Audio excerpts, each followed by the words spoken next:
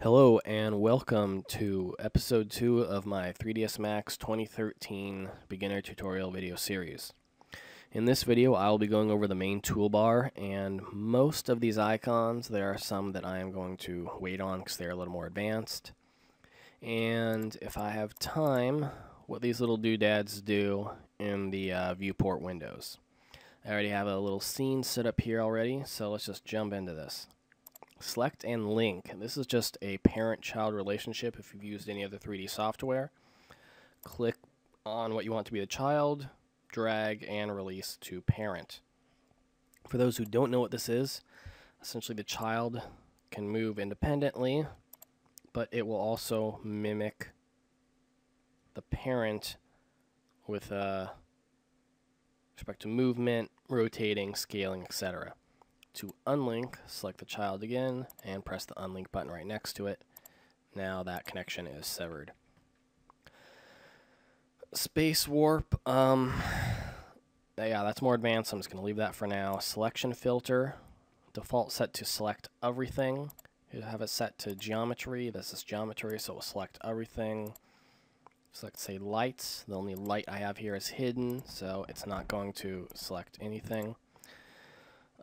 Select object. This does exactly what you would think. Click and it will select an object. Press down Control, select multiple objects. Alt to deselect. Select by name. Useful if you have a lot of stuff on the screen and it's kind of clustered. Teapot, okay, and teapot selected. Square selection by default. Click and hold down. You'll have circular, hard lasso, soft lasso, and spray can for some reason. I don't know who's using that, but someone must be if they're including it. Window crossing. This has to do with your selection here. If you notice the little selection, if it goes halfway through an object or whatever, even just barely through it, it will go ahead and select it. If you click and toggle that, you'll notice the box moves into the center. This now means that an object has to be completely surrounded by that in order for it to be selected. Select and move brings up what is known as the gizmo. Now the gizmo has many forms, which you will see here, but for this one it brings up these little coordinate arrows. If you select one of the arrows, it will only drag along that axis, or axis, not sure. If you hover around the center, you'll see these little boxes come up, and you'll notice that two arrows highlight. You'll now move with respect to those two. Rotate works basically the same way. You'll have different colored ones for the different coordinate systems, and if you select in the middle, you have free rotate. Scaling is a little different. You have the scale gizmo here in the center, but you can't really see the full effect of these different options here unless you toggle it off, which you can go ahead and do that with X. Now, you'll see you still have the little icon as the scaling icon, and it has these little three red axes here, and is going to scale it uniformly with respect to those three. Select non-uniform, and you'll now see it's only in these two. And then you have squish and stretch, which is really cartoonish. And back to normal. Reference coordinate system. This determines where the gizmo is going to be relative to whatever you pick here. View, if you set it to screen, you'll see it sets over to this screen here. There's world, parent, local. Feel free to mess with those. Pivot point. Notice this mostly when you have more than one object selected. The top one here, use pivot point center. It will just keep it on whatever the first object you selected was. Second one down will go with what is roughly the center of the objects that you have selected. And third one here will go based off of world geometry. Select and manipulate. That's a little more advanced, so I'll leave that for now. Keyboard shortcut override toggle. That just does exactly what you would think, overrides shortcuts. Snaps toggle. Now what this does is this will just snap to the grid here, useful for moving around. If you right click on any one of these, it'll bring up the options menu for all these. I recommend leaving this, but if you look over options, you'll actually see the percents here for, like, say, angles. I'll put it at 10. Scale 25%, so you can see it a little better when I demo them. But if I were to say select this cone and then move it, you'll see it's snapping to the grids. There is a 3 here that shows with respect to what dimension: 3, 2.5, and 2. Angle, that works best with the rotating, as you can see over here. And if you look, I set it to 10, and the little number is changing by 10-degree increments. Same with scale. If I select that and then scale up, might help if I actually selected it, you'll see it's jumping by 10% every single time.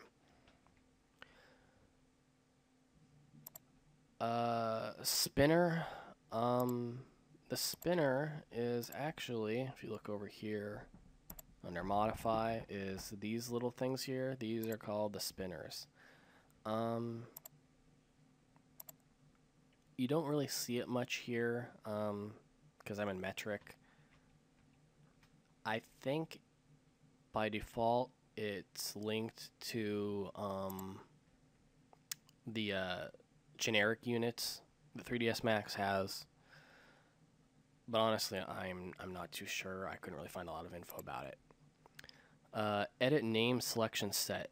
This works if, say, you had like a large outdoor scene and you had a bunch of apples on a tree and in the ground. You could create a set for them and, you know, have all the apples just select together at once. So a little drop down menu there. If you had sets, you could do that. Mirror. This just will be able to mirror an object along the axes here.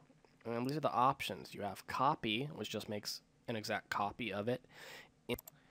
For this, I will just select X, and see a little X-axis there.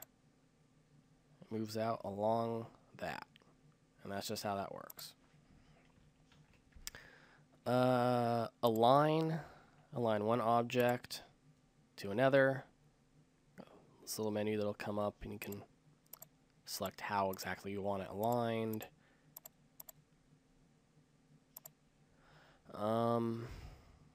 The rest of these are kind of advanced. I will leave those for now. Material editor. Shortcut for this is M. Might want to remember that. It comes in handy. If yours doesn't look like this, don't worry. If you click on mode, there's actually 2. There's compact and slate. I'm using compact. I believe by default it starts in slate. It's just really down to preference. I prefer the compact, but whatever. Then you have render setup, which will go through all your render settings. I think I'll save that for a different video because there's a lot of options in there. That's usually something that you want to leave more advanced when you're fine-tuning your renders. Rendered frame window, which is just the window that the render comes up in. And then you have render production, which is F9 as a shortcut. And we'll just render the scene out for you. Moving on to these, I will go ahead and unhide the other stuff that I have. This is, I'll start over here. You have your maximizing your viewport, which shortcut is Alt-W, which whatever viewport you have selected, you can just maximize that right up to full screen. Alt-W to take it back. Select which active viewport you want, disable a viewport, toggle the grids on and off in that viewport, view cube, which is this, steering wheel. I really don't like this thing. I'll bring it up here. It has some of your options on it, but it's kind of like floating around the mouse. Not a fan of it, really. X view. This has some nice options for when you're doing more advanced modeling. So you can see like the overlapping faces, areas where there's multiple edges, overlapping faces. I think I said overlapping faces twice. Whatever. Create preview, configure viewports. Perspective in this little next area. That depends. These are all how you're going to view things. Perspective is this sort of, you can see it best in a side angle like this. It looks more like what you would expect from real life. You know, everything isn't lined up perfectly, which is what orthographic it is. It kind of flattens it and doesn't make it realistic at all. You have top, bottom, left, right, same as normal. In addition, you can also view through what your camera would see and through what your light would see. Now, what I have in there right now is an omnidirectional light, so you can't really view through it. But if you had any sort of light that was directional, you would be able to view through it, so you can really fine-tune what exactly you are looking at.